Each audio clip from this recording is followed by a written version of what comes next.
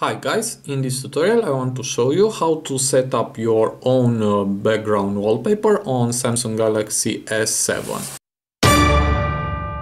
So to do that, just hit the apps icon and now go to gallery and choose what icon do you want to set up as a background. Let's pick up this photo and now just hit more. And here select set as wallpaper, and you can choose now home and lock screen, or just home screen, or just lock screen.